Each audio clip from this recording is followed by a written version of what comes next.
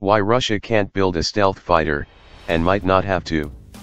A pair of Sukhoi Su-57 PAK-FA 5th-generation fighters flew over Moscow's Victory Day parade on May 9, demonstrating the technical capabilities of the Russian military. An interim version of the Su-57 which incorporates stealth technology is expected to complete development in 2019. The Russian Air Force hopes to take delivery of a dozen pre-production version jets for operational testing that same year.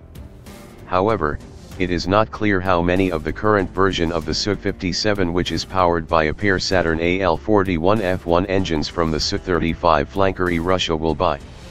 The Kremlin is likely to defer large-scale purchases of the aircraft until the new much more powerful developmental izdeliye 30 engines are ready in the mid-2020s. The Indians were co-developing a version of the Su-57 for their own needs in partnership with the Russians.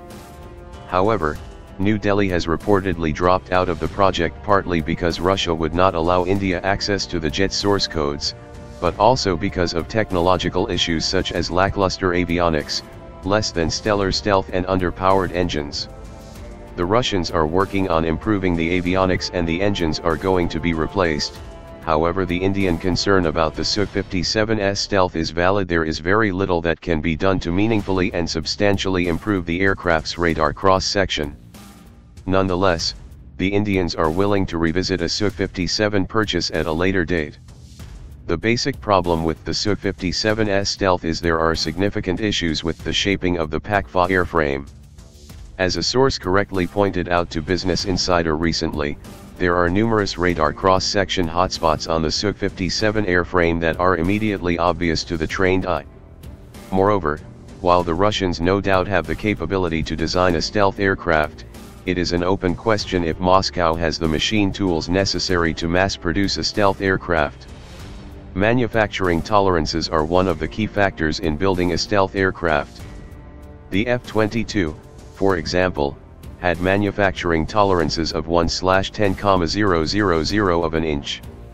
The F-35's production line is orders of magnitude more tight than even the F-22, which was built using comparatively dated manufacturing techniques.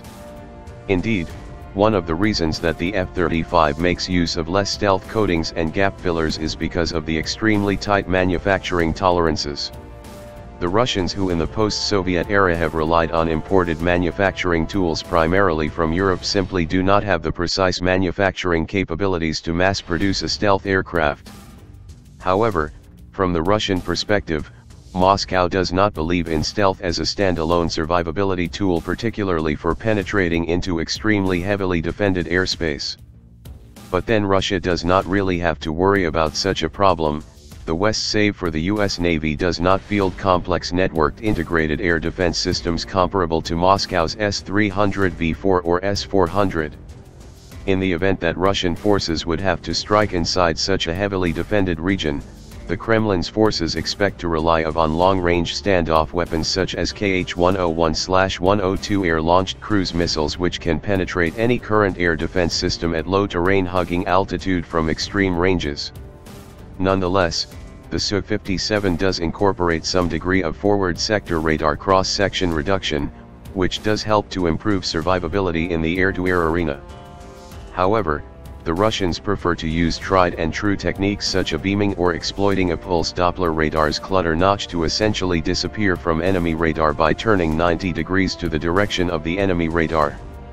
That essentially makes the Su-57 appear as a stationary object relative to the enemy radar and is thus filtered out. Pulse Doppler radar have a very difficult time with objects moving side to side. This is simply a matter of physics. There is very little an enemy can do to counter it except to adopt additional sensors such as infrared search and track and improve signal processing. The Russians are hoping the Su-57 sensor suite, which includes N036L1-01 L-band radar arrays, will alert its pilots to the general vicinity of enemy 5th-generation stealth fighters such as the F-22 or F-35. Tactical fighter-sized stealth aircraft must be optimized to defeat higher frequency bands such the C, X, and Ku bands as a matter of physics. Those aircraft show up on radar operating at longer frequency wavelengths such the L-band. However, the track is not precise enough to engage a target with a missile. However, the L-band radar part of the N036 PAK-FA radar suite narrows the search area down so that the Sukhoi-Su-57 can scan a smaller volume of space with its X-band N036-1-01 and N036B1-01 active electronically scanned array apertures.